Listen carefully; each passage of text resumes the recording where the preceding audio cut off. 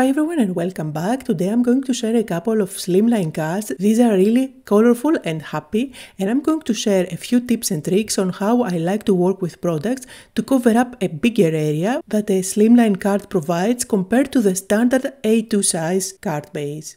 For my first card, I'm going to play with my favorite die from the new release by My Favorite Things. This is the Joyful Giraffe. This is absolutely adorable when you put it together, and it's super easy to create.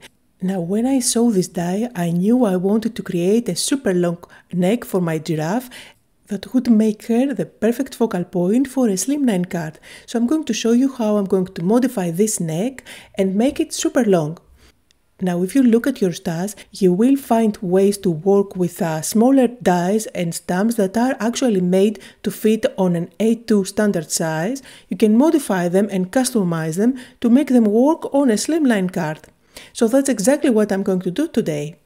I'm going to cut out all the parts using colored cardstock. Of course, you can use white cardstock and color it with your alcohol markers, for example.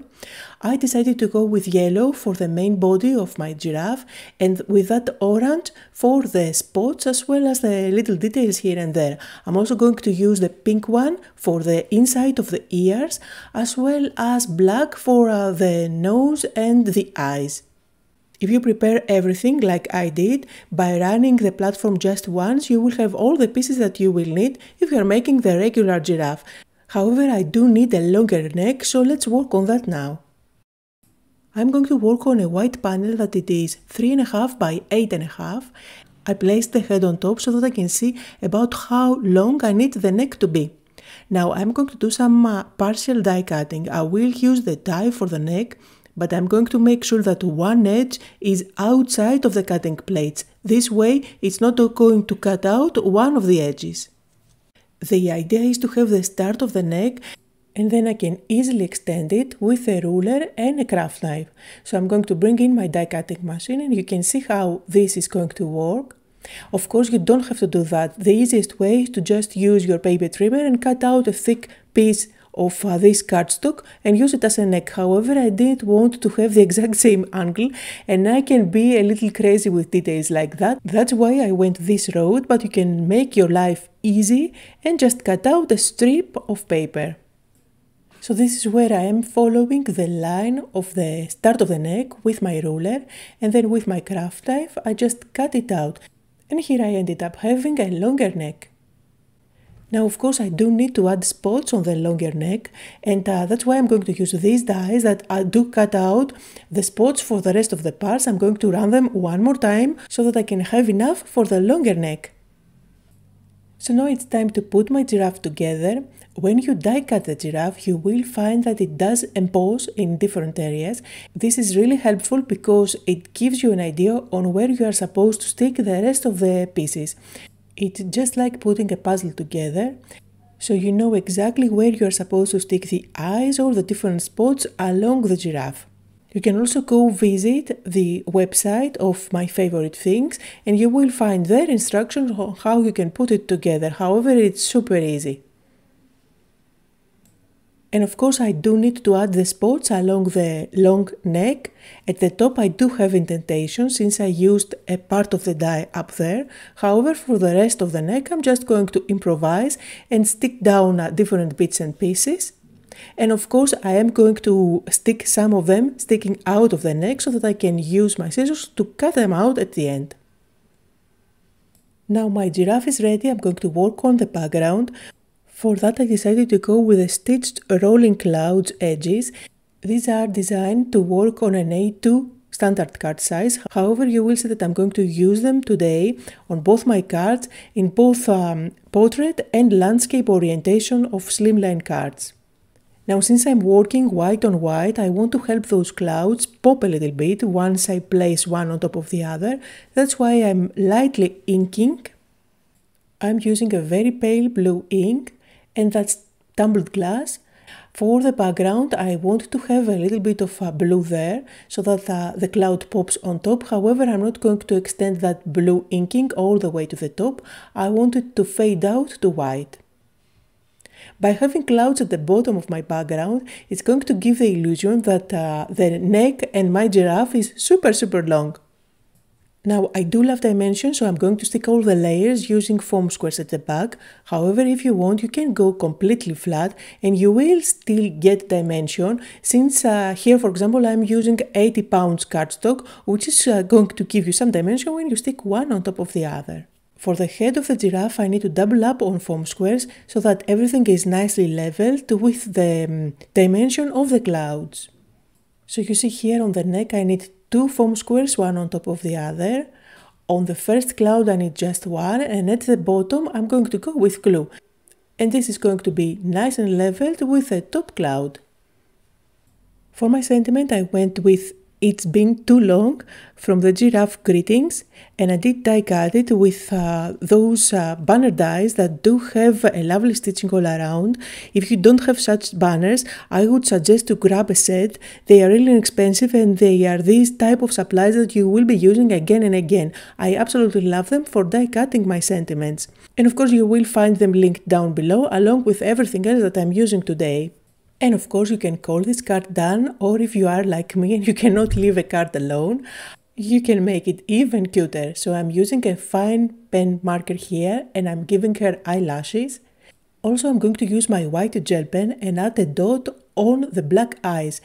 This little detail on the black eyes always brings those critters into life. It really makes a difference. And finally, to complete the girly look, I'm going to tie a little bow. I think it is an adorable card to send, especially in these days where we don't see each other. It's been too long is the perfect sentiment, and I think it's going to put a smile on the recipient. It's been months since we are in quarantine here in my area, and the numbers aren't dropping, so crafting is definitely my therapy, and I hope that things are better in your part of the world. So here are some close-up photos on my giraffe long card. And let's make one more card, which is also Slimline card, but this time I'm going to work on the landscape orientation. And this time I'm going to use this die set, which is called Critter Caravan. It gives you a lovely car with really big windows, and you can fit any critter that you have inside. It can be for critters, also for people as well, depending on what you want to add in the windows. Again, I'm going for a super happy, colorful card just to change our mood. And for the car, I went with bright red. For the wheels, you can see I used black for the bigger circle. And for the center, I used silver cardstock just to add some shine. Now, this die also gives you some indentations on where you are supposed to stick the other little pieces. But again, if you aren't sure about some bits and pieces, you can always go to the MFT website and you will find a guide there. However, again, this little car is super easy to put together. Now, I decided to add acetate on the windows. This is going to give a really fun element with the shine on top of it.